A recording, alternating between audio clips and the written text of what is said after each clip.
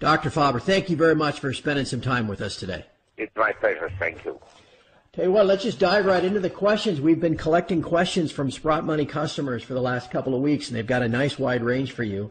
Let's start right in your wheelhouse, I suppose. It has to do with central bank monetary policy. You know, the central banks have been able to manipulate asset prices higher since 2009 through quantitative easing and interest rates. What's going to stop them from keeping this process going almost indefinitely? Well, this is a very good question, because if they were able to increase their balance sheets by 20 times since 1998 up to now, who is to say that they won't increase it another 20 times? So, in principle, a central bank can print money, and they can control the flow of credit to some extent, not 100%, but to some extent. And so in principle, they could keep on buying assets. They can buy the whole government bond market. They can buy mortgage-backed securities. And I suppose that they also intervene in equities, as some foreign central banks have already done. Whether the Fed does it on a regular basis or occasionally, who knows? But I wouldn't be surprised if they also manipulated equity prices. And so we don't know how far they will go. As you know, in some countries, the central banks have instituted negative interest rates, which are an anomaly. Historically seen, say, in the 5,000 years of recorded human history, we never had negative interest rates, so this is a novelty. It's basically a hidden expropriation that is, in my view, very unfair, and in my view, it will not help the economy much. But the central banks are basically so deep into trouble that they will continue with their policies of printing money. And in the U.S., the Fed, as you know, they slashed the Fed fund rate to next to zero in December 2008. And they had many opportunities to increase interest rates when the economy was actually expanding, 2010, 2011, but they didn't. But precisely as the global economy was weakening, in December 2015, they increased the Fed fund rate marginally, not significantly. But from what I hear them saying at the present time, it is most unlikely, and I repeat, most unlikely that they will continue to increase interest rates. And so the question, to answer the question, is we don't know. The future is unknown to us, but it is especially unknown to us if there are massive market manipulations.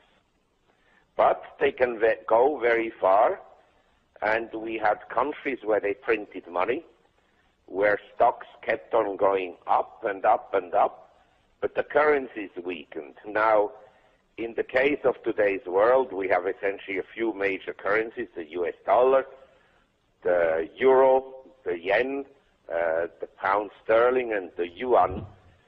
And if they all print money at the same time, or for 6 months this bank prints money, and then for the next 6 months that central bank prints money, and so forth, the currencies may all depreciate, in which case I suppose that these currency depreciations will occur against assets, including, obviously, precious metal. I'm always telling people, if you have this kind of policy in place, and many individuals, they have most of their money in cash, to hold cash under these conditions of money printing is actually very dangerous.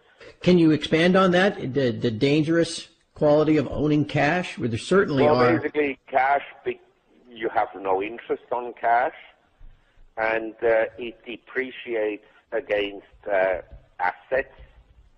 not all assets, because when you print money, not everything goes up at the same rate. So maybe for a few years you have a housing boom, and then for a few years you have a stock market boom, and for a few years you have precious metals boom, and for a few years people stuck their money in art and in collectibles, in Ferraris, and so forth and so on.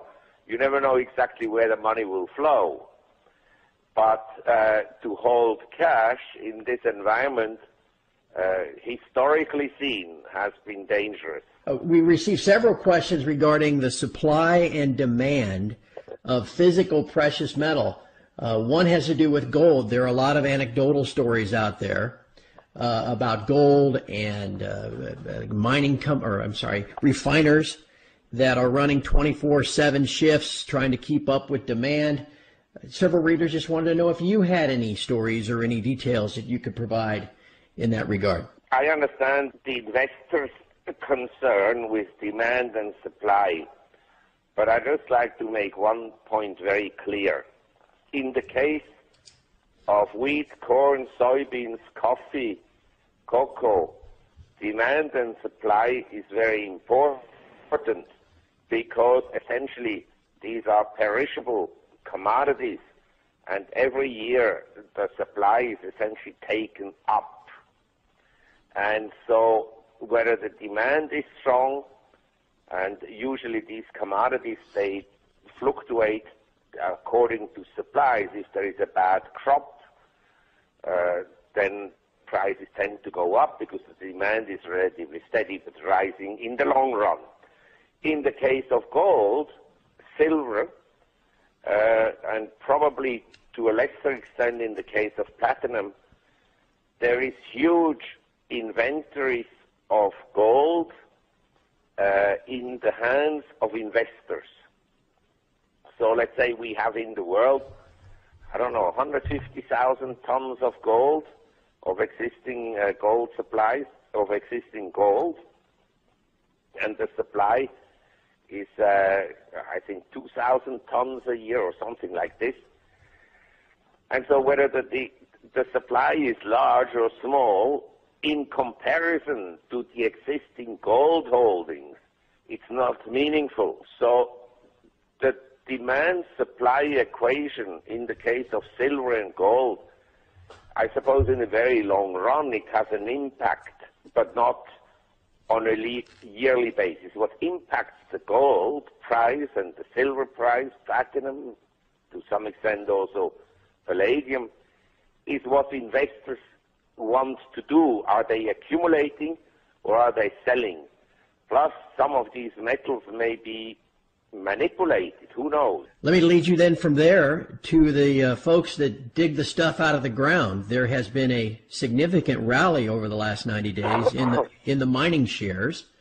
So we received several thoughts or questions wondering about your thoughts on that sector going forward. Well, as you know, the mining sector has been a disaster compared to the S&P since 2011. And starting the fourth quarter of last year, the shares began to bottom out and started to appreciate not just against the S&P, but also on their own. In other words, say you look at the various gold ETFs, they're up between 50 and 60 and close to 70% from the lows. So they have begun to outperform the S&P. I think they are overbought in the near term.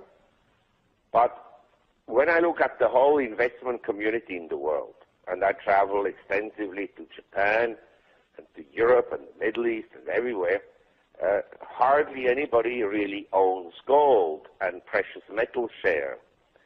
So my sense is that once the investment community, that is by and large not very smart, the professional money managers, but once these professional money managers understand that the money printing is likely to continue, I don't see it stopping I don't believe there is a currency war.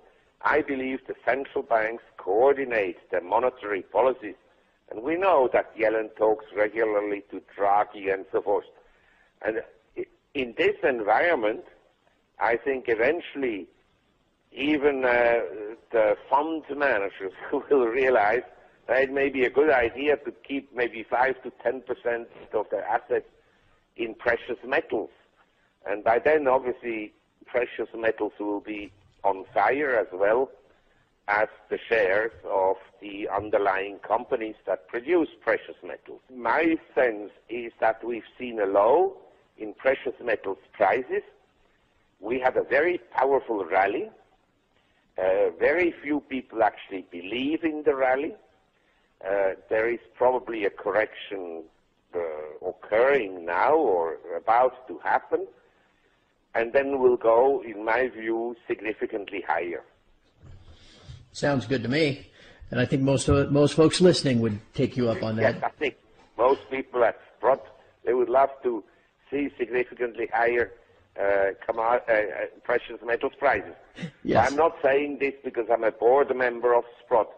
I'm saying this because, for me, the difficulty is to understand that in this money printing environment, precious metals are not yet significantly higher. This is something I don't quite understand. Because let's say, if you look at all the wealth in the world, all the sovereign funds, all the pension funds and so forth, very few own any precious metals. But in my view, they should. Exactly. And we're waiting for that to happen. Perhaps negative interest rates will help drive that too. That's a very good segue, actually, to another string of questions that we received, and it has to do with pension plans and the retirees that are either living off of pension income or expecting to, when so many pension plans are either underfunded or they're chasing returns by investing in risky assets. How do you think future monthly pension income will be affected when so few pension funds actually own good hedges and investments like precious metals? Well, it's a good question, but you and I and nobody knows whether precious metals really will be the best performing asset. In theory, in a money printing environment, stocks could go up, and actually, as they have between 2011 and December 2015, stocks could outperform precious metals. But my view is that because of the manipulation I referred to by central banks answering the first question, because of that, we all don't know how the world will look like in 5 years. I cannot envision any scenario, and I repeat, any scenario under which there will not be significant pain for investors. Something will give at some point, and it will be very painful for asset holders. Exactly when and how it will happen, I don't know. People could continue to make a lot of money in assets like real estate, stocks, bonds, and precious metals, and one day the music stops and then losses will occur. But under this scenario, I would say a responsible investor who really thinks it through needs to be diversified. He needs to have some real estate, he needs to have some equities and bonds and cash, and obviously some precious metals. Each person is his own master, has to decide for himself how he wants to allocate it. I usually allocate roughly, as a guideline, 25% real estate, 25% equities, 25% precious metals, and 25%, say, bonds and cash. I think Eric Sprott would disagree with me, and he would have a much higher allocation to precious metals than I have. Equally, my friend who runs Nova Gold, he would also have a much larger allocation to precious metals than I have.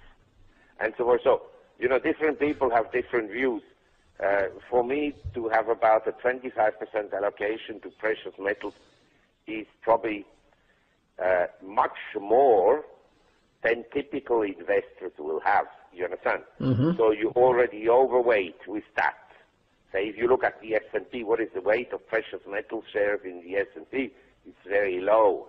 It's nowhere near 25%. So a fund manager, he will be reluctant to go to 25% because he's measured according to to a benchmark, which is, say, the S&P or the Russell 2000 or the Dow Jones or whatever it is. But I think that the pension funds, the whole industry stinks.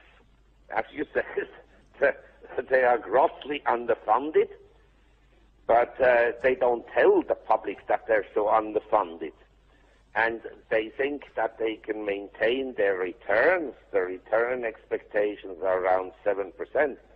I think this is fantasy land in a world where, say, U.S. Treasury bonds, the 10 years yields 1.78% tonight, the 30 years around 2.67%, and so forth.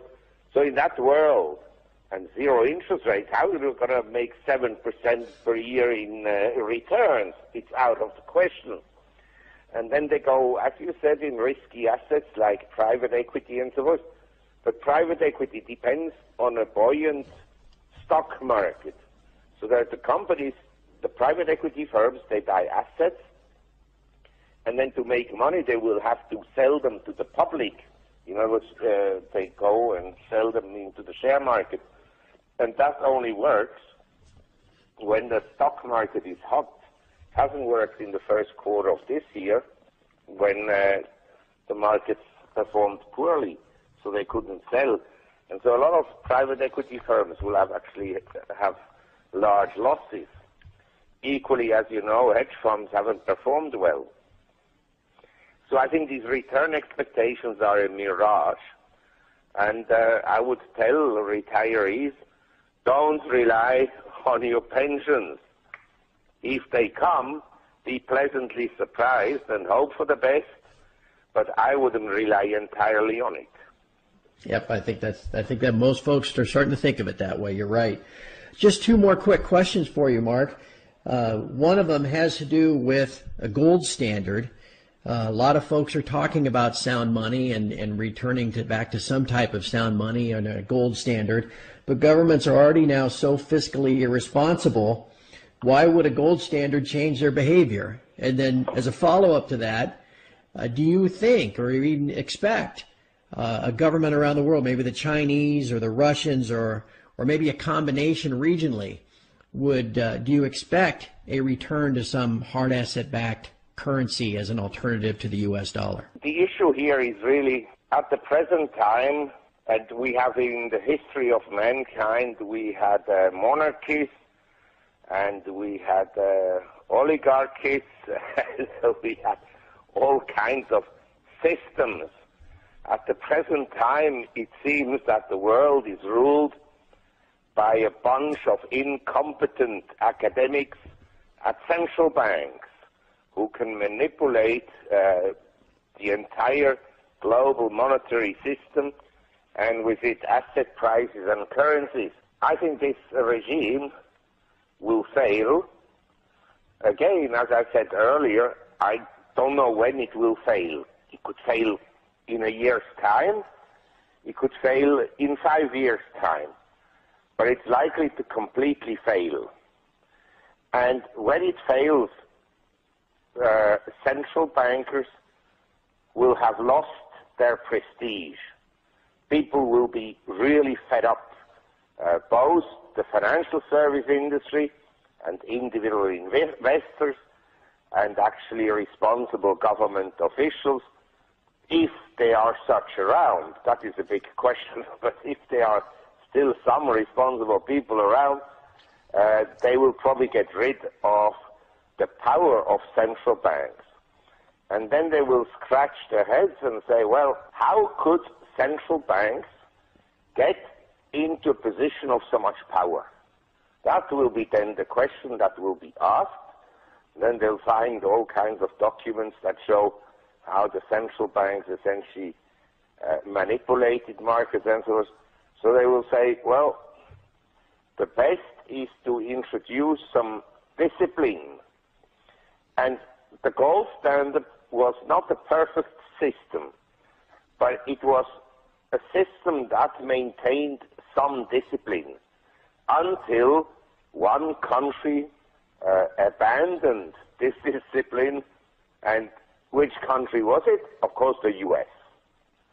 Because the U.S. has this American exceptionalism. For everybody a rule applies except for the U.S. And so they broke away essentially from the gold standard. And since then we have money printing, we have higher volatility in the economy, higher volatility in asset markets. And I believe that we will go back to some kind of a discipline system and hard currency system. But again, when it comes about, I don't know. And I also believe that when it happens, things will have to be very bad before it can happen, because as long as the central banks in the Western world, and I include Japan to that, there's Western Europe, the US, Japan, as long as they can print, they'll do that. And probably the Chinese may also do it at some point. They also print money, but they have a more vibrant economy than other people have, although it may also go into recession now. So I think the mess will be such that, governments may sit together and say, well, we have to curtail the power of these central banks. The problem I have with this view is that if things really get bad and before the whole system breaks down, certainly in the US, in Western Europe, they may introduce legislation, and they could introduce emergency legislation whereby they would say, you know why the economy is performing badly? It's because some people like Eric Strutt and Marc Faber hold physical gold, and the money doesn't flow back into the economy. So the first thing that we need to do is to take the gold away from Eric Strutt and Marc Faber and company. This is my concern. Let's hope it doesn't come to that, but I know that's on a lot of folks' minds too. One last question for you, Mark, and it has to do with platinum, which historically is traded near the gold price, about the same, maybe within a couple of percentage points, but at present is down about 25% below the gold price. Why is that? Usually trades at a premium. Yes. Why is it now at a discount? Can you address that, and is that an opportunity? Well, you ask me why. I should ask you. I don't know why. But I suppose that it's a less liquid type of market than the gold market, and it's more volatile. But historically seen, when the discount to the gold price was this high, platinum was a better buy than gold. So if someone is really keen to make capital gains, right now I think platinum and also silver are maybe more desirable than gold. I hold most of my precious metals in gold, but I have some platinum as well. Yes, and I think a lot of folks are interested to hear your views on silver too. Yes, it hasn't quite kept up so far this year with gold, but do you like silver as well? Yes, I think, let's put it this way, technically it looks very attractive and it could have a big move. But I believe that both platinum and silver are more perceived as industrials, or depending on industrial demand, than gold. Gold has not much, it has use in industry, but it's not perceived as being driven by industrial demand, whereas silver and platinum are to some extent driven by industrial demand. But I think that the investors, again, because of what I said, that we don't know how the world will look like, that maybe they should also diversify out of gold and own some platinum and silver. Sounds like it's always a good strategy. Dr. Faber, thank you so much for spending some time with us. It's Brought Money Well, News. my pleasure. Can you just take one moment and tell everybody about the Gloom, Boom, and Doom report and how they can subscribe? Well, I have two reports. One is the Gloom, Boom, and Doom report, which is a printed edition of a monthly report. And then I have a website report, the monthly report. And people who are interested, they can go to www.gloomboomdoom.com. Thank you so much for your time. Well, joining us now is Marc Faber, editor and publisher of the Gloom, Boom, and Doom Report, website www.gloomboomdoom.com. Marc, we've done this so many times over the years, but I always ask you to start off. What are you seeing on your travels? Well, basically, about 2 years ago, I started to see, certainly in Asia, a massive slowdown in economic activity. And this was reflected by the peak in commodity prices in 2011, and then more pronouncedly last July, August, when commodity prices really started to tumble. But there were also other signs of a slowdown. Industrial production was slowing down, and in many countries, the exchange rate started to weaken, which is not a sign of positive economic growth. And then we had these failed monetary policies by Japan and the ECB, and also to a large extent driven by the Fed, where because of the easing policies of the Fed, the euro and the yen had become very strong. Then the view was among the central planners who are academics at central banks, the view set in that the best would be to devalue the currency. But if you look at the world and you measure GDP in US dollars, if foreign central banks weaken their currencies, in dollar terms, world GDP declines, and also global trade declines. And this is exactly what has happened. And at the same time, we saw in China, after 2008, a gigantic credit bubble developing, and that obviously this credit bubble was not sustainable in the long run, that it would lead to a lot of misallocation of capital. And so the slowdown in the global economy was obvious already a long time ago.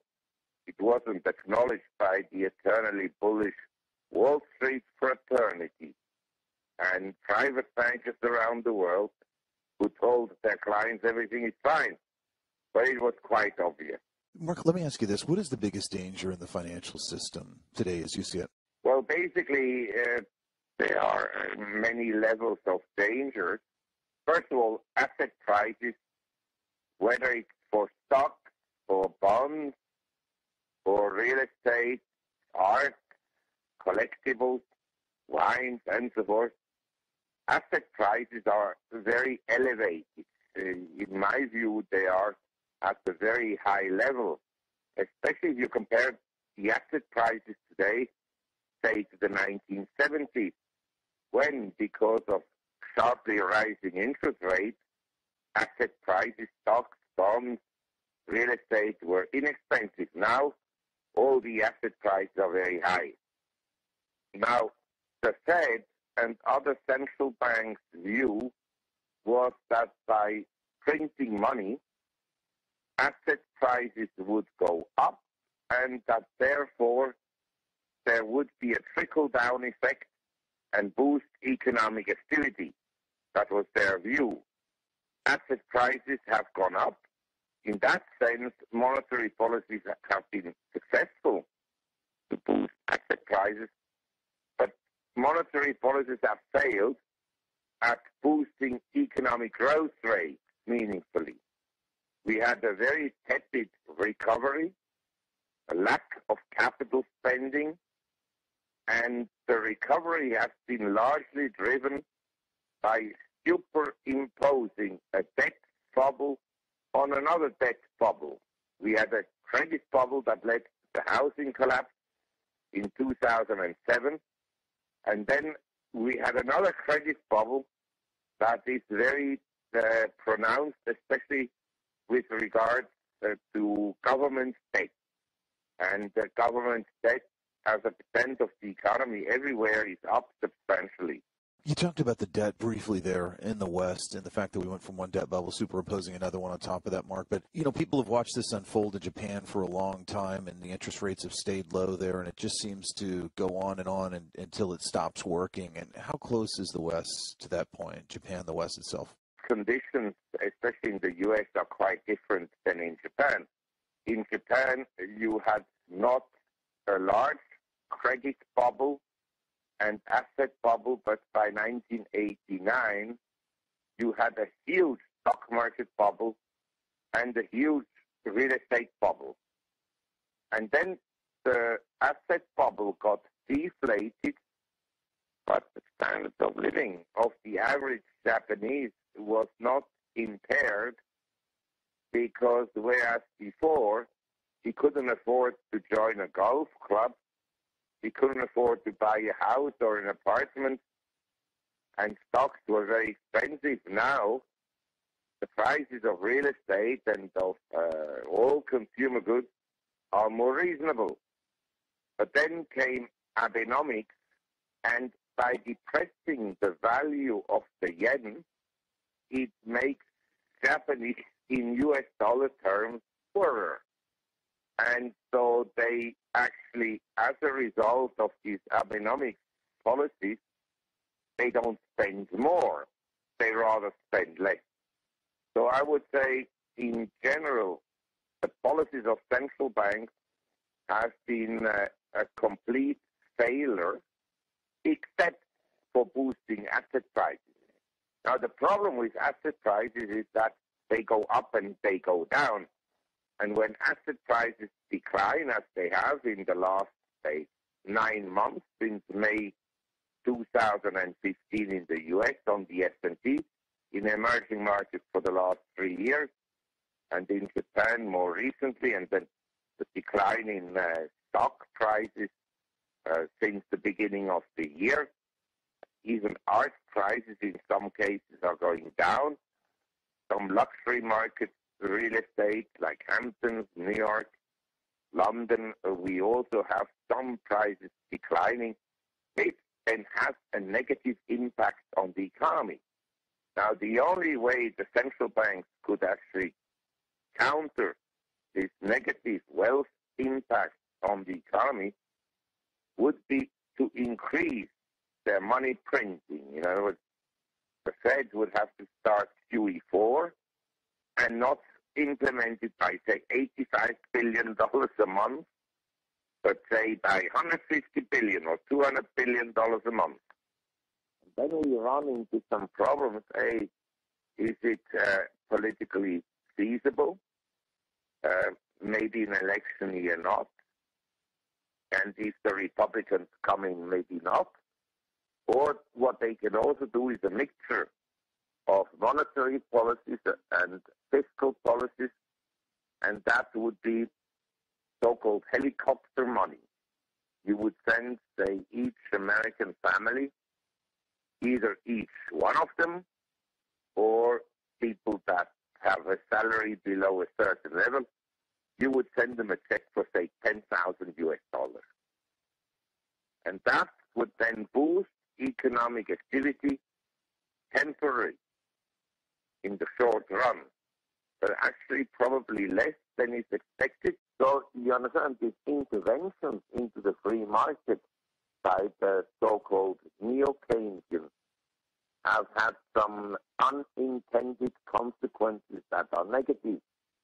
And just before you asked me what is the biggest threat for the global economy, I would argue that following December 2008, when the Fed got interest rates to essentially zero, they stayed at zero essentially until December 2015, that is imprudent lending. In other words, the typical investor, he says to himself, if I put my money on deposit for treasury bills, I don't earn anything. So he went out on the yield curve, and treasuries have performed reasonably well, but he also went into junk bonds and into emerging market debt. And that led in emerging economies to a huge capital spending binge, especially in China. So as a percent of global GDP, capital spending in emerging economies increased from 4% in 2005, 5% in 2007 to 8% recently. Now this capital spending is coming down, which is causing essentially this global recession I was just referring to. Besides the money printing, which is a way to try to inflate out of this nightmare, should government theft be a big concern for investors going forward, Mark? Yes, I think investors should be concerned that a bunch of academics and professors have so much power, and they basically have very little responsibility. You understand? If you say George Soros or Paul Tudor Jones or whoever it is in the hedge fund industry, you have your own money in the game. In other words, if you make bad decisions, you lose money as well. The central bank, basically, all the employees, their decisions can be hopelessly wrong, and they get hired by companies like Goldman Sachs and take huge salaries. So they have nothing to lose. And for them, the whole exercise is about power, and it's about trying new gimmicks as they move along, like they are now more than $8 trillion worth of sovereign bonds with negative interest rates. Negative interest rates is a very interesting legal case, because in most constitutions it is written that expropriation is not an option. But negative interest rates are essentially an expropriation of savers' money. Mark, obviously we've had this big rally in the gold market off the lows and seems to have tremendous strength underneath it. Your thoughts on what's going to happen here with gold? Well, as you know, I always advocated that people own some gold, physical gold, and I always argued that a free market is a market where no market participant has an influence on the price. But nowadays, what actually is prohibited, and the criminal act in most countries, namely manipulation of markets, this is precisely being pursued by central banks. They manipulate currencies, they manipulate interest rates. And in this environment, you just don't know how far the mad professors will go. Looking forward, we all don't know how the world will look like in 5 years' time, 10 years' time. I would hold some real estate, I would hold some stocks, I would hold some bonds and cash and some precious metals. I happen to believe that the precious metals have probably bottomed out, but I cannot send you a guarantee for that. I don't know for sure. The mining stocks, by historical standards, compared to the price of gold and compared to the S&P 500, are incredibly depressed, even after most of them have almost doubled in price from the lows. The lows were in September, October of last year. Mark, you bring up gold there exclusively for King World News listeners around the world who want to set up a gold account for yourself or a loved one. There is a 5% deposit bonus right now with BitGold up to $100, meaning you can put $2,000 into an account and instantly be credited with $2,100 of gold. To take advantage of that special offer, just email alexander@bitgold.com. That's ALEXANDER@bitgold.com. BitGold is revolutionizing the world, and you can become part of that revolution by opening your account today at bitgold.com. What do you expect Mark, or what would be some predictions for the rest of 2016? Any surprises out there? Well, I believe the stock markets around the world will end the year lower, but it will depend on how much money the central bankers will print. As I said, you don't know how far these mad professors will go.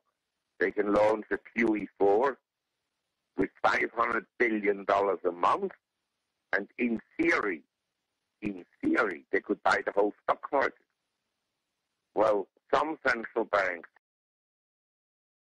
Today we are pleased to have Mr. Marc Faber as our guest. Mr. Faber has agreed to be our guest today to discuss the stability. Hopefully we'll discuss the stability of the world's financial situation. Hopefully it's a lot more stable than the problems that we've had this morning with our board operation. But Mr. Faber is a Swiss investor based in Thailand and publisher of the Gloom, Boom, and Doom report, and is the director of Marc Faber Limited, which acts as an investment advisor and fund manager. He can be reached on through his website, gloomboomanddoom.com. His worldview and scope of knowledge is second to none, and he'll be asked today about the risk of global collapse in the bond market.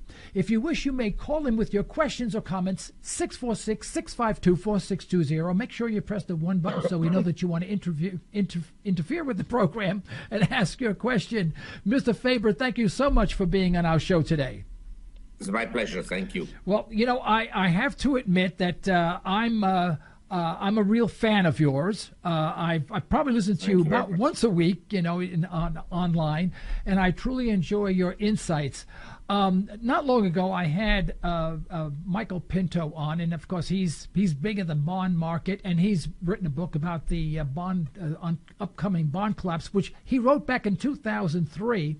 And also, Gerald Celente, he's not too happy about what's going on as well.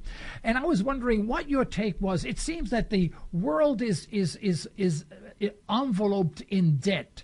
And the way we're going to get out of the malaise, the international malaise that we are in financially, is creating more debt, lower interest rates, and printing more money. Now, I'm not the smartest guy in the world. I'll be the first to admit it. But it sure seems like this is lunatics running the asylum. Am I way off base, or should I just find another profession at this point? No, I've maintained that for a long time, that you cannot trust the monetary system to a bunch of academics, most of whom never worked in their lives except in academia, and at government agencies such as the Federal Reserve and other central banks in the world. And there's no question that it will end badly. This unprecedented monetary experiment. Here we have recorded human history of something like 6,000 years, and interest rates have never been this low. We never had negative interest rates, and it is clear one day the bond market will react negatively.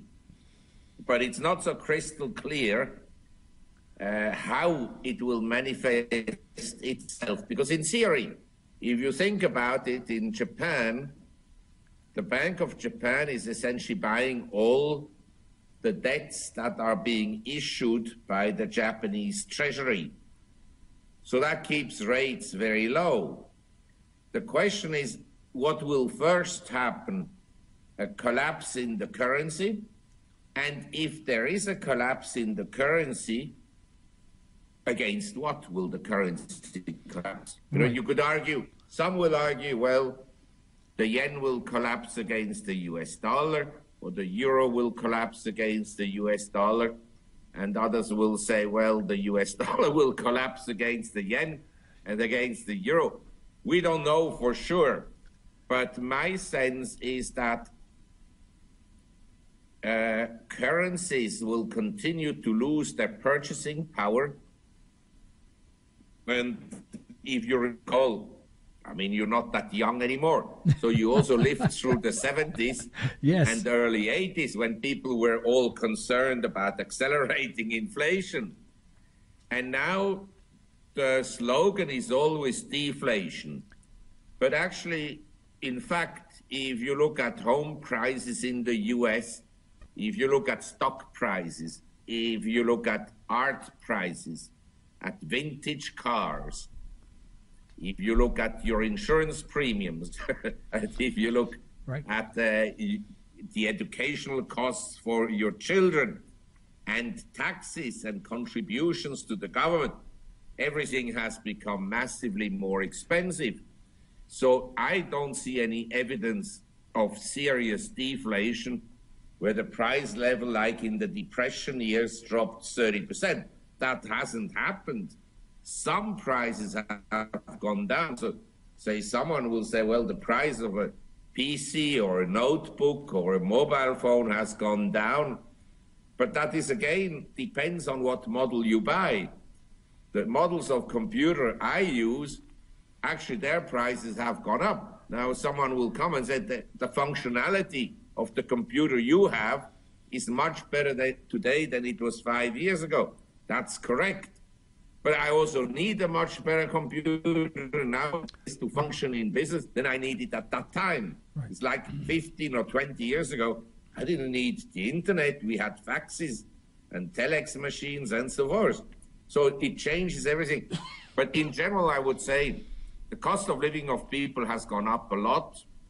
And that's why you see a relatively poor economy. Most people have not benefited from the asset bubble because they have no money. It's as simple as that. Yeah. And of course it will end badly. Socialism does not bring poverty. It is poverty that brings socialism. When people are disenchanted, when people are unhappy about the system, and Donald Trump and Bernie Sanders are symptoms of a very unhappy population. Otherwise, they wouldn't have gone this far. Right. There is but this is not only in the US. In democracies in general, there is a complete disconnect between the will of the people, between the people and the government officials. And I think if most people understood what the Fed is doing, they would be against it. As it happens, most people don't understand what the Fed is all about. They're more interested in Facebook pictures that only they look at and nobody else. But basically, it is a travesty, the way central bankers are behaving and destroying the value of money. And you have to also see, there is credit growth that is useful. You talked earlier on about this debt bubble in the world. There is credit that is useful. Say you and I, we build a factory, we borrow money to build the factory, to buy the land, to acquire the machinery, to employ the employees, and to acquire inventories, and we start producing. Out of the production, we can then cover the interest payments and repay the debt. But our debt growth in the last 20, 30 years in the world has been debts that are unproductive, namely government debt, transfer payments. In other words, you take money out of your pocket and you give it to somebody else's pocket. Has no economic value at all. And so I think you're right, it will end very badly.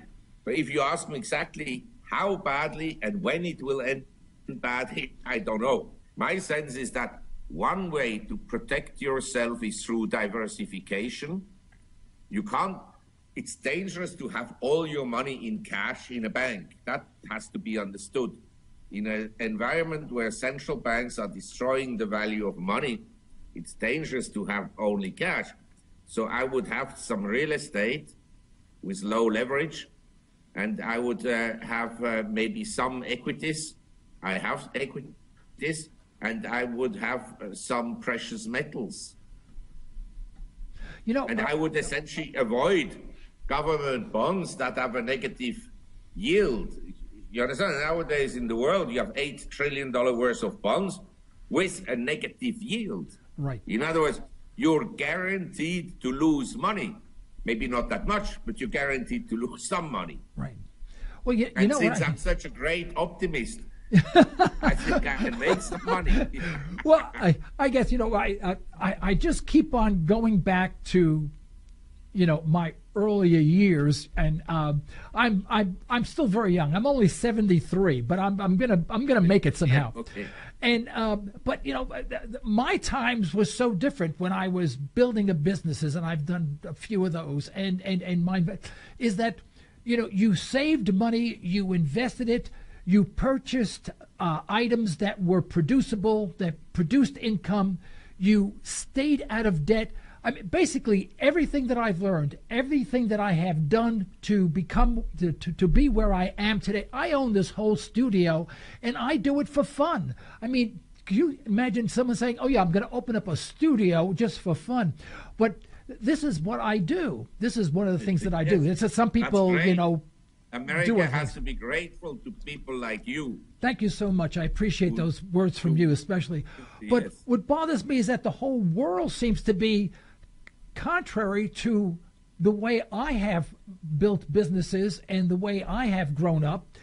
And what really surprises me is that the bastion of solid currency, your homeland of Switzerland, is that not right? You're from you're from Switzerland, Yes. has the highest negative interest rates in Europe, I believe. And you would think if Yes, there would it's be very one high. country standing up and I saying, know. "No, this is wrong," it would be the Swiss, and they didn't do that.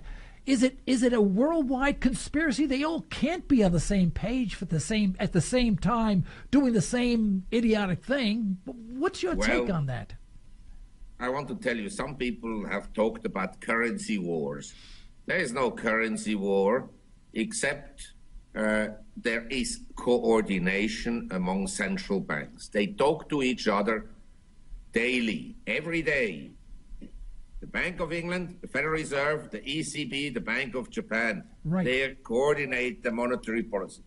So for a while, say the Fed eases, QE1, QE2, then Operation Twist, QE3.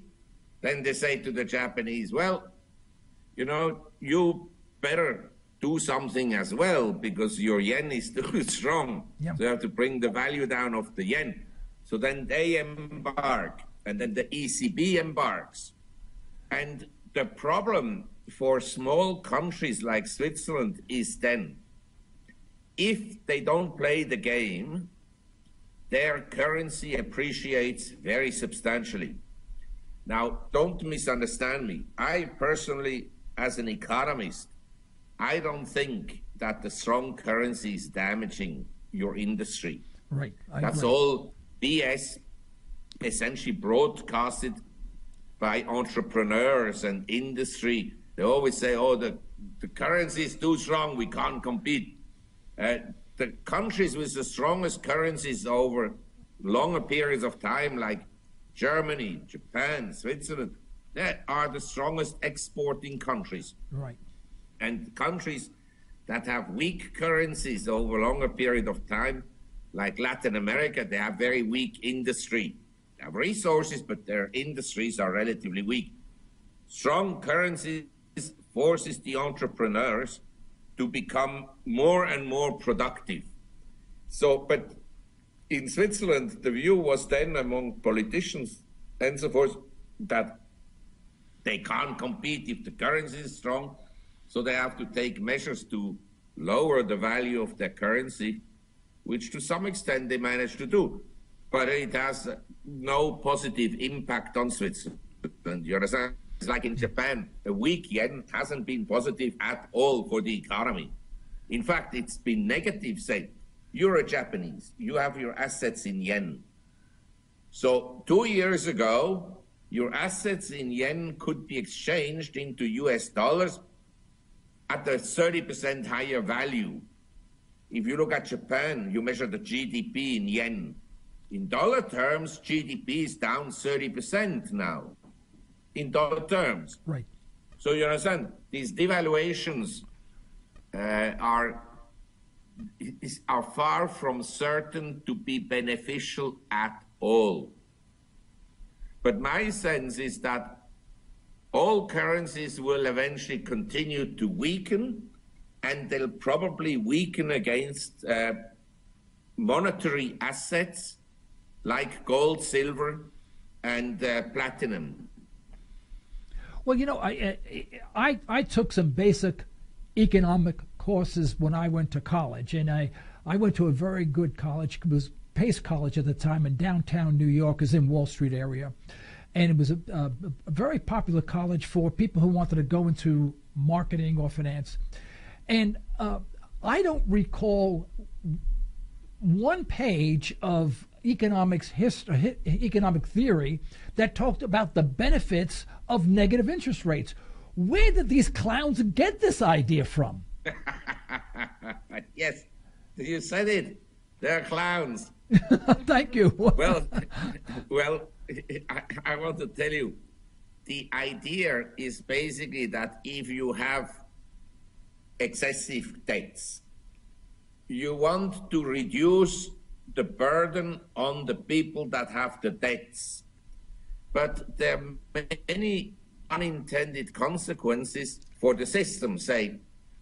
Let's say in America or throughout the world, a lot of people have savings. Say you could be in retirement, so you would have savings, you would have some income from the interest on your savings, and you would have your pension, and you would have Social Security or whatnot. Now, the people that have savings, they don't get anything. Right. In some countries, they're penalized. And number two, you see, the Fed and other central banks, they brainwashed the world in kind of telling them deflation is bad and inflation is good. Right. This is utter economic nonsense because, say, in the 19th century in the US, we had 100 years basically of price stability with intermediate periods of deflation. Right. But what happened is that the real wages went up. In other words, wages were stable or rising, and the cost of transportation, the cost of living went down. And so people became richer. In other words, GDP per capita in real terms in the 19th century increased at a faster pace than after the Federal Reserve was formed. So it was not a system where deflation was negative. Deflation has some negative aspects when you're over-leveraged. But this is not the problem of deflation. It's the problem that the central bankers, the clowns, you call them so appropriately, they were sleeping on the wheel during the huge debt bubble they created at the end of the 1990s and then until 2007. And now they're creating an even greater debt bubble, but this time is largely government debt. That is the least productive debt. Yeah. Well, we've been through now. This is the third major bubble in 15 years or so. Yes. You know, we've had the dot-com bubble, the tech bubble. We've had the housing bubble, and now we have a debt bubble or a bond bubble, and this one trumps the other two significantly. Now, we didn't solve the problem. In other words, the patient was dying back in 1998. Remember, long-term capital management, that blew up. Jim Rickards, who was the lead counsel at the time, had to negotiate with Greenspan et al. In order to save the entire world from collapsing. Well, that is minuscule compared to what is occurring today. I just wonder what these people are thinking of. They know it's not going to last. And what are they doing to prepare for the big one? Yes, they don't do anything. They just think. One of the central bankers said the other day, we are magic people. You understand? Yeah. It's not only that they're incompetent, but they're also arrogant. That is the problem. Number two, I mean, you raised the issue of LTCM, long-term capital. For the system, it would have been best if they had failed. Right. Because that was a time when it's not yet too big to fail. And then again, the NASDAQ bubble, it would have been better to let it deflate further and let the system be cleaned out instead of, as the neo-Keynesian all wanted, to create another bubble. But you understand, you're dealing with the fund management industry and Wall Street. They love bubbles. Right. Because their fees are paid on net asset value. The worst for them is that actually asset prices decline, then they get less fees. So they encourage, actually, it's kind of a symbiotic relationship between the Goldman Sachses of this world. I'm not singling out Goldman Sachs, although maybe one should, and the central banks. The central banks, they will coordinate with the Wall Street people and so forth what to do. And when a central banker retires, he gets an advisory job with one of the Wall Street firms that pays a few $1 million a year. Not my problem. I'm happy for them. I'm just saying it's basically a mafia that is not run by professional gangsters, but by clowns. As you said. Okay. Thank you. Yes. Well, you know, I usually give people who are not in tune with the economics or the financial condition, the average Joe Blow who needs things simplified. I say, well, just consider 1998, the patient got very sick. And the doctors knew what type of medicine would be necessary in order to save the patient. But they decided that would be too much work. They just gave him a lot of morphine and he felt really good. So he popped out of bed and he's running around with all this morphine. And then the morphine wore off. And then he got really very, very sick and hardly walk. But they pumped him up with a whole bunch of morphine again. He got up and he was able to at least walk around with a cane, but he can walk around. And he felt pretty good about it. Well, now the patient is sick again. And the morphine ain't going to work. So how do you see what do you see is how this thing is going to unravel? I see nothing but, I hate to be melodramatic, but it seems like almost Armageddon, financial Armageddon is before us, and we're facing it in. Yeah, I basically agree with you, but you understand, if you print money, in theory, you can boost the Dow Jones to 100,000 within 2 years. Right. You just have to print enough. Right. And you can boost the Japanese market. You just print enough. Where I have some hesitation to believe that entirely is I see some signs of inflation rising. You understand?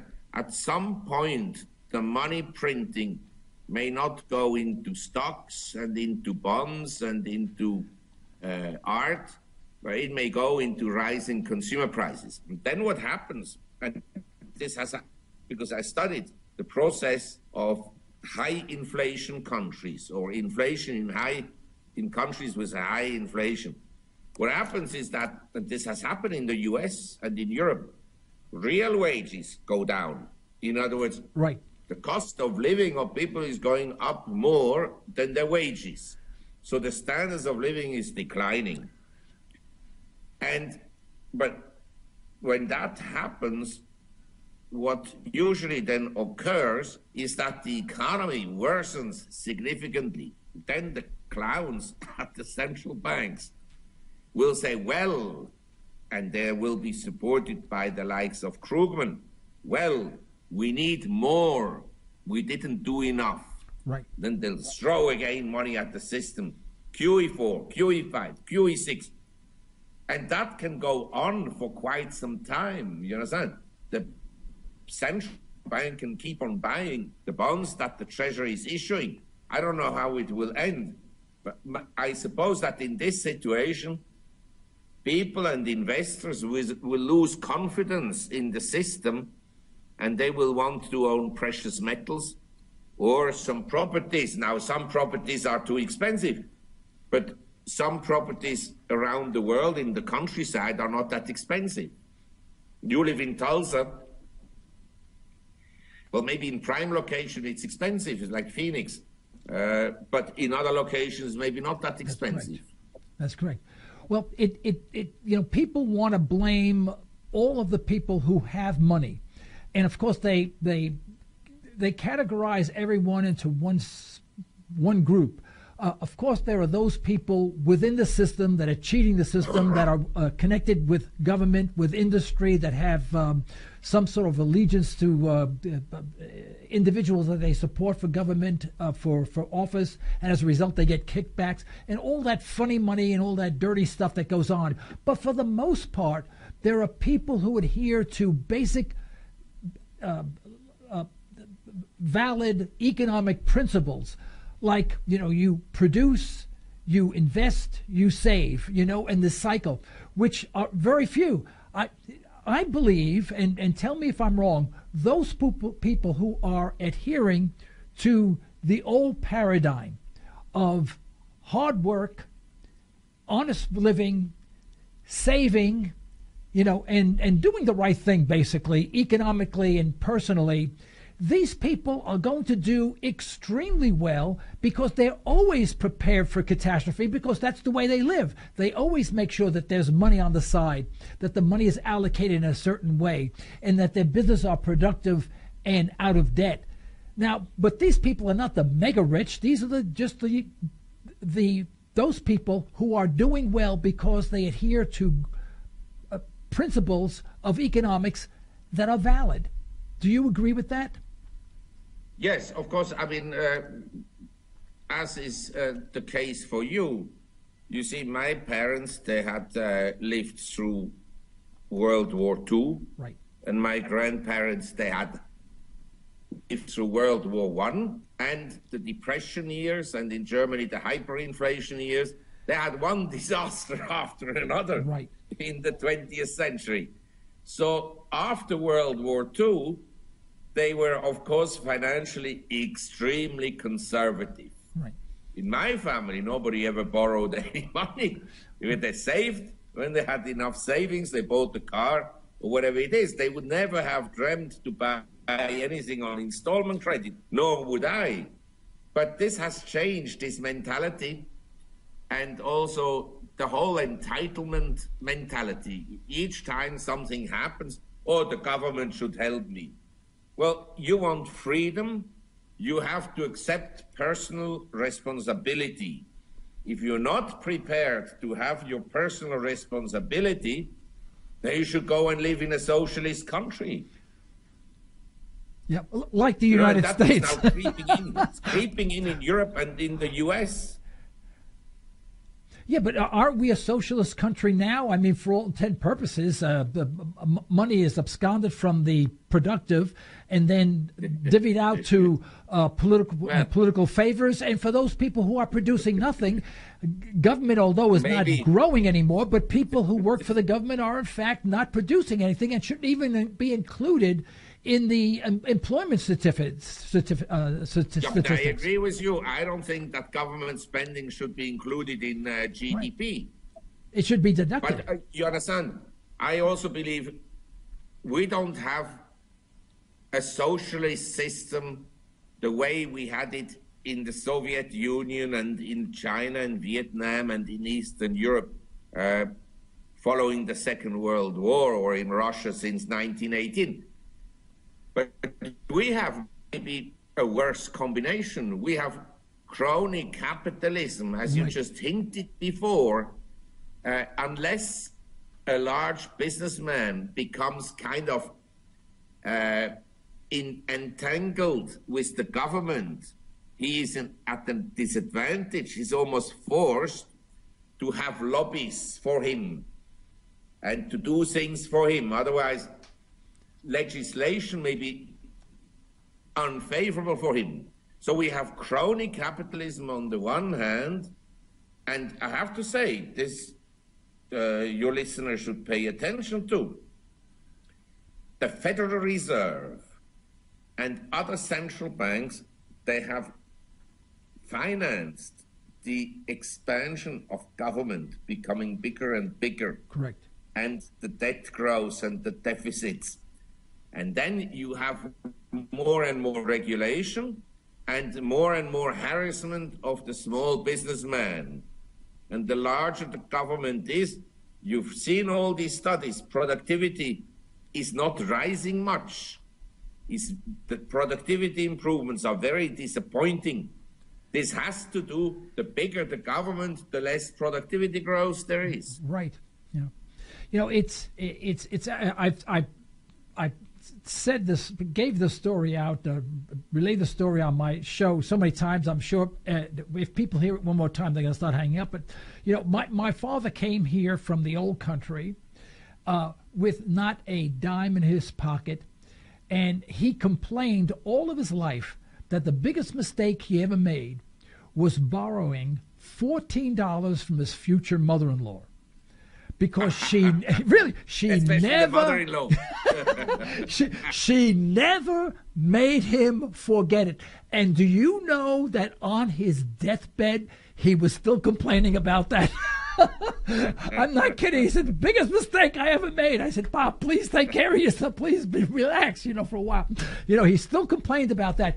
And I'm reminded of that several times daily when I meet people and I see when I watch television and I see the way people handle money, handle themselves, their lifestyle.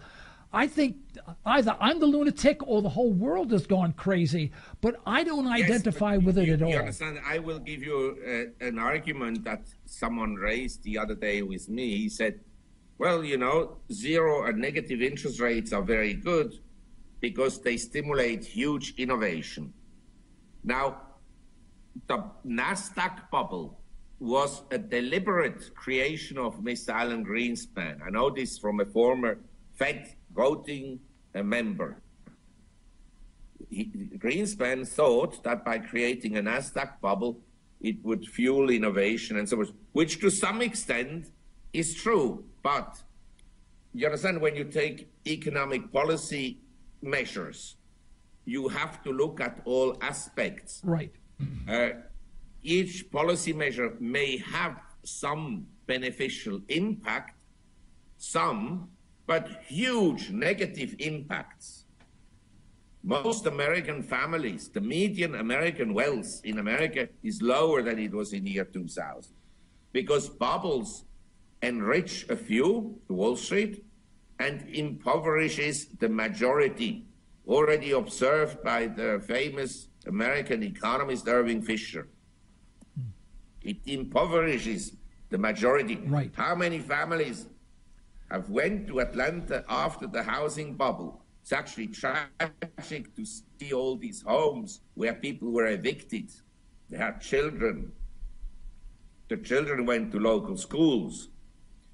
And these families were kicked out of the homes. Do you think it's fun? Do you think it's a nice thing to do? This, I make the Federal Reserve responsible. And by the way, who was responsible for the greatest housing bubbles? California, Nevada. That's right. And and I think also Florida was big in that. Yeah, but Yellen was in charge of the Fed in San Francisco, president. Oh, I see. Yes. And Nevada, the three biggest housing bubbles were, yes, California, Arizona, and Nevada. She was in charge of those districts. She's the money printer par excellence. I see. Right. Well, we're She's running the number one clown. number one clown. Okay. All right, we're running close to the end of our show. Yes. But before we sign off, I'd like for you to look into your crystal ball, just polish it off if you can, yes, and tell us how do you see things unwinding? Obviously, it cannot go on forever. There's Mother Nature always has a way of coming back and saying, okay, guys, you had your fun. now we're going to correct everything, and those people, who were playing the game are now going to suffer a little bit because you had too much fun. Mother Nature has a way of always neutralizing everything. Yes. What is your take? How do you see this whole thing unraveling? Well, I think when things will go bad, they'll print more money. And when that doesn't help, there may be social unrest, or what nations frequently have done is they started to take money away from the rich. We talked about these wealthy people before. I would say a lot of wealthy people, they haven't done anything terribly wrong. It's the Federal Reserve that made them rich, you understand? Because right. The Federal Reserve, with their easy monetary policies, boosted asset prices. If you have no assets, you don't benefit. But if you already have money, homes and stocks and bonds, you benefited enormously. And I believe these people, including to some extent you and me who have assets, you said you have your studio, we will lose money. Some will be taken away from us, wealth taxes, or higher taxes on incomes or on capital gains, or they can introduce a wealth tax and say we take 20% of all the wealth from the rich people away. It's not going to help. But to satisfy the unrest among the people, it will be a measure that populist governments will do. Number 3, I think there is the possibility, and it's very clear, that we have a rise in international tensions, very clearly. Partly because the US is unreasonable about the rise of China. It's clear that the Chinese want to have some security in the South and East China Sea, which the US has a different view about, and so forth. The US and NATO also harassed Putin. I'm not saying that Putin is a nice guy, but you understand, for Russia, the Crimea is of paramount strategic importance. Right. It has zero value for the US, zero value for NATO. But for Russia, it has value. So they miscalculated there. They miscalculated about the whole eastern Ukraine, which is east of the Dnieper. And so the tensions are actually quite high. In the Middle East, we have essentially a complete mess. Right. Complete mess. And how this all will end, I don't know. But I would hold some precious metals in physical form. Okay. Well, when I was growing up in Harlem, New York, the warlords were always guys you wanted to stay on the right side of, you didn't want to be on the wrong side of somebody who was the head of the gangs in New York and stuff like that. Yeah, sure. And so to me, I always think, if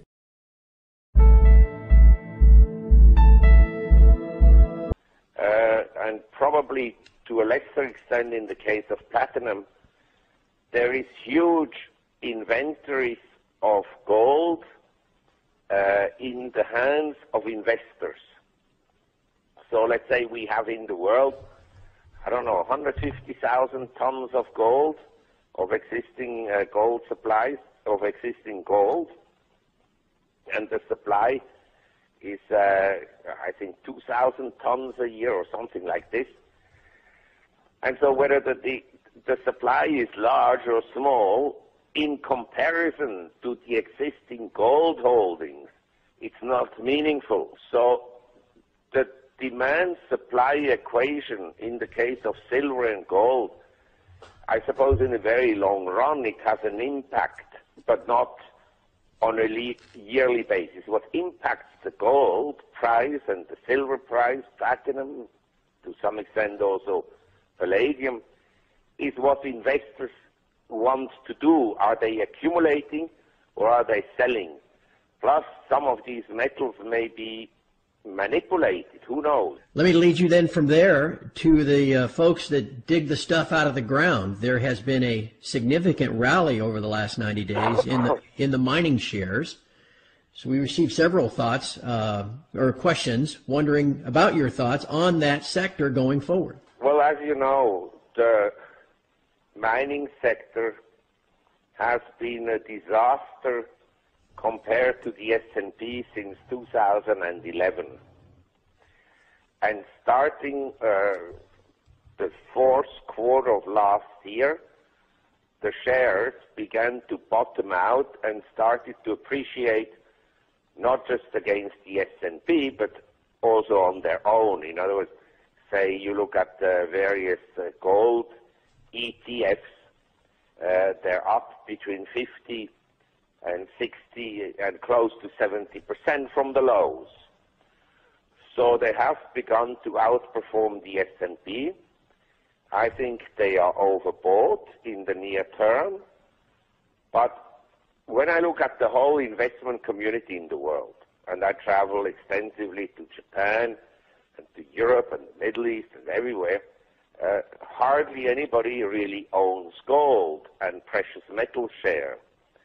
So my sense is that once the investment community, that is by and large not very smart, the professional money managers, but once these professional money managers understand that the money printing is likely to continue, I don't see it stopping.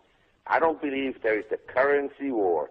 I believe the central banks coordinate their monetary policies. And we know that Yellen talks regularly to Draghi and so forth. And in this environment, I think eventually even the fund managers will realize that it may be a good idea to keep maybe 5 to 10% of their assets in precious metals. And by then, obviously, precious metals will be on fire as well as the shares of the underlying companies that produce precious metals. My sense is that we've seen a low in precious metals prices. We had a very powerful rally. Very few people actually believe in the rally. There is probably a correction occurring now or about to happen, and then we'll go, in my view, significantly higher. Sounds good to me, and I think most folks listening would take you up on that. Yes, I think most people at Sprott, they would love to see significantly higher precious metals prices. Yes. I'm not saying this because I'm a board member of Sprott. I'm saying this because, for me, the difficulty is to understand that in this money printing environment, precious metals are not yet significantly higher. This is something I don't quite understand, because let's say if you look at all the wealth in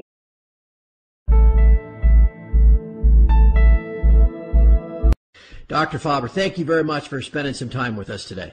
It's my pleasure. Thank you. Tell you what, let's just dive right into the questions. We've been collecting questions from Sprott Money customers for the last couple of weeks, and they've got a nice wide range for you. Let's start right in your wheelhouse, I suppose. It has to do with central bank monetary policy. You know, the central banks have been able to manipulate asset prices higher since 2009 through quantitative easing and interest rates.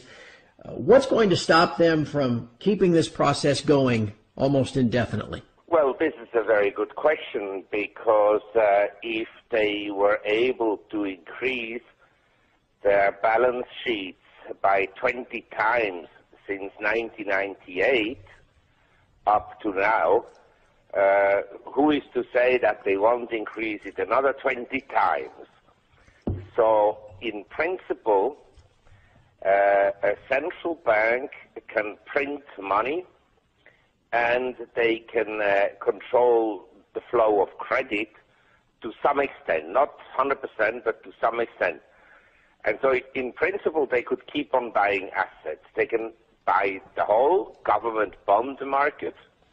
They can buy mortgage-backed securities. And I suppose that they also intervene in equities, as some foreign central banks have already done. Whether the Fed does it on a regular basis or occasionally, who knows? but I wouldn't be surprised if they also manipulated equity prices. And so we don't know how far they will go.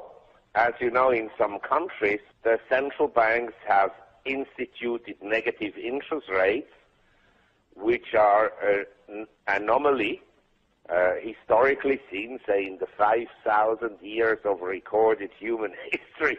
We never had negative interest rates, so this is a novelty. It's basically a hidden expropriation that is, in my view, very unfair. And to hold cash under these conditions of money printing is actually very dangerous. Can you expand on that, the dangerous quality of owning cash? Well, there certainly are. Basically, cash, you have no interest on cash, and it depreciates against assets, not all assets, because when you print money, not everything goes up at the same rate. So maybe for a few years you have a housing boom, and then for a few years you have a stock market boom, and for a few years you have precious metals boom, and for a few years people stuck their money in art and in collectibles, in Ferraris, and so forth and so on. You never know exactly where the money will flow. But to hold cash in this environment, historically seen, has been dangerous. We received several questions regarding the supply and demand of physical precious metal. One has to do with gold. There are a lot of anecdotal stories out there about gold and refiners that are running 24/7 shifts trying to keep up with demand. Several readers just wanted to know if you had any stories or any details that you could provide in that regard. I understand the investors' concern with demand and supply, but I'd just like to make one point very clear. In the case of wheat, corn, soybeans, coffee, cocoa, demand and supply is very important because essentially these are perishable commodities, and every year the supply is essentially taken up. And so whether the demand is strong, and usually these commodities, they fluctuate according to supplies. If there is a bad crop, then prices tend to go up because the demand is relatively steady but rising in the long run. In the case of gold, silver, and in my view it will not help the economy much, but the central banks are basically so deep into trouble that they will continue with their policies of printing money. And in the U.S., the Fed, as you know, they slashed the Fed fund rate to next to zero in December 2008. And they had many opportunities to increase interest rates when the economy was actually expanding, 2010, 2011, but they didn't. But precisely as the global economy was weakening, in December 2015, they increased the Fed fund rate marginally, not significantly. But from what I hear them saying at the present time, it is most unlikely, and I repeat, most unlikely that they will continue to increase interest rates. And so the question, to answer the question, is we don't know. The future is unknown to us, but it is especially unknown to us if there are massive market manipulations.